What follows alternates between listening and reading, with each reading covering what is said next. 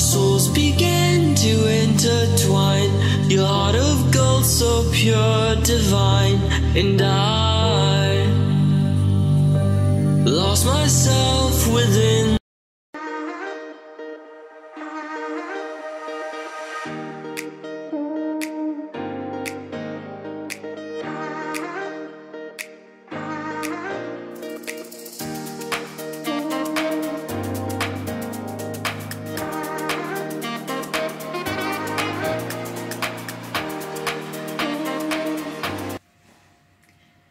Good morning. It's weigh-in day. Well, actually it's the day after weigh-in day, and it's way early in the morning.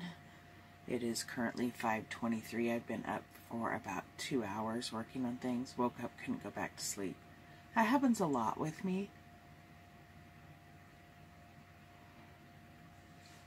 Oh, so sorry. Like I said, it's early in the morning. Haven't even had my coffee yet.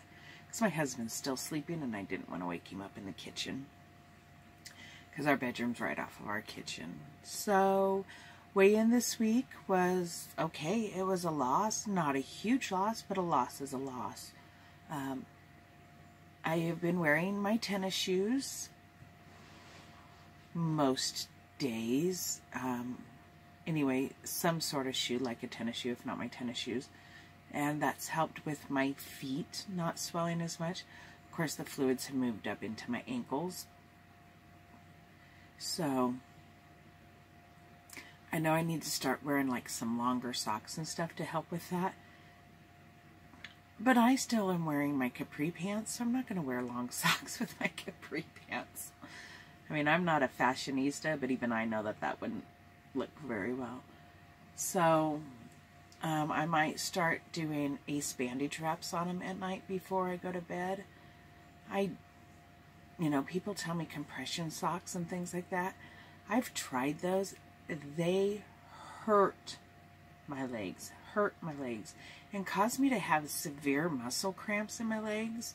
I tried them once a while back and literally could not get them off fast enough, and thought I really felt like my legs were gonna fall off because they hurt so bad, to the point where I ended up taking scissors to one of them just to get it off of my leg because it hurt so bad. Did okay this week. You know, I did have some mess ups, but I'm just going to associate those as part of this journey, you know. I want to get to the point where I never stray from keto, but I don't know if that's realistic. So, there's so many foods out there that I do enjoy eating, so if I limit myself to that, I'm okay with that. And maybe that's the wrong attitude to have, and maybe that's one of the reasons I'm kind of stalled out where I have been. But I have seen some people in the last couple of weeks that I hadn't seen for a while. Some that I have seen 2 or 3, you know, quite a bit. And everybody has commented that they're noticing the change in me. So maybe the weight's not going down, but my body's changing. And I'm fine with that. And that's part of the process too, is sometimes the weight doesn't go down, but your body still changes. So it is what it is. I document my journey for you. That's what I'm doing. So, you know, maybe I'm not the best go-getter motivator out there for you, because I do kind of have that attitude sometimes. And it's not that I'm giving up. It's just that I'm not beating myself up. I am not going to sit here and belittle myself and talk down to myself because I'm not doing something the way everybody else says I should do it, or the way, you know, other people have done it. I'm going to do it my way, because if I don't do it my way, then I'm not going to be successful at it. So that's kind of my attitude on it. So today I'm going to insert my scale. It went down. It went down just a little over a ½ pound, huh? Oh well, it went down. Yay, it went down.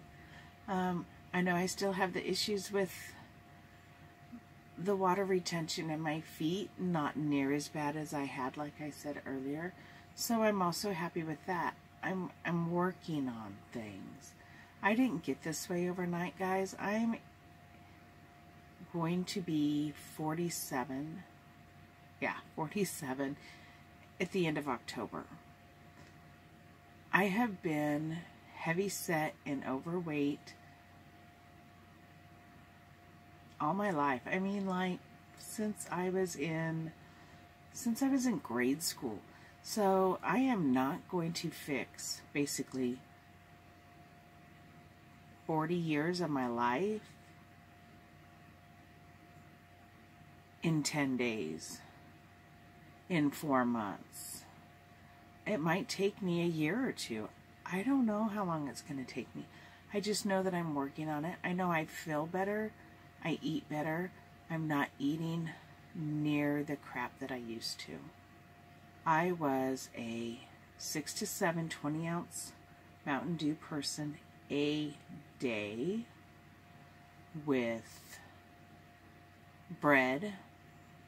I'd start out with toast in the morning. If I was hungry and didn't really want to cook, I'd have toast again. Most meals had bread and butter. It's the way I was raised. We had bread. We had a plate of bread and butter on the table at every meal growing up. So we had the meat and potatoes and the bread. The meat and rice and the bread. The meat and pasta and the bread. There was always bread. And even going down to my parents, my dad still has some sort of bread option available at almost every meal. It's just kind of the way we were raised. Bread was a cheap filler, you know. When you have a family and you're struggling to make sure everybody's eating correct and getting enough to eat, and you know, you don't have enough hamburger, you're stretching it out, you're filling them up on the bread, you're filling them up on the pasta. That's what they were taught. That's one of the things I was taught, you know. If I have to make a big meal for a lot of people inexpensively, it's spaghetti. Because the meat sauce goes a lot farther when you've got the pasta to go with it. Unfortunately, it also spread me out. Filled me up too. So, you know, that's the side effect of it. So, but you know, that's what sometimes you have to do.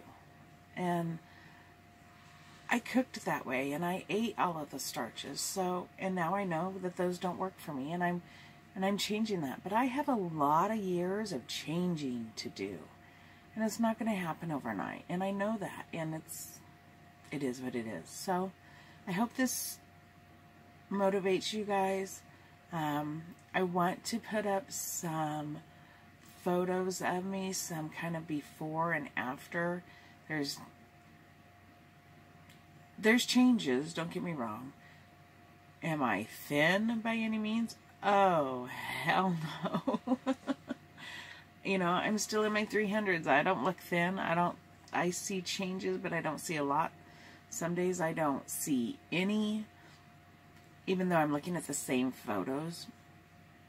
The problem with my photos is here in my house, I live in a very small house. I have very small rooms. So to get a really good photo of me from top to bottom, where you can see top to bottom, it's really hard to do because I don't have the space in my rooms. I need to do it at my parents' house. Maybe that's something I'll do. So, because I'd like to keep taking it in one spot every time so that you can really see with the background and everything the changes. So that's something that I'll work on. maybe for next week. No promises. Haven't really been feeling very good. I don't know. I have the energy and all that. There's a lot of people coughing and sniffling and blowing their noses at work. So I don't know if I'm starting to come down with one of those things. The other day, my stomach was really, really queasy. I actually contemplated coming home from work. I ended up getting through work okay, but it was just kind of off.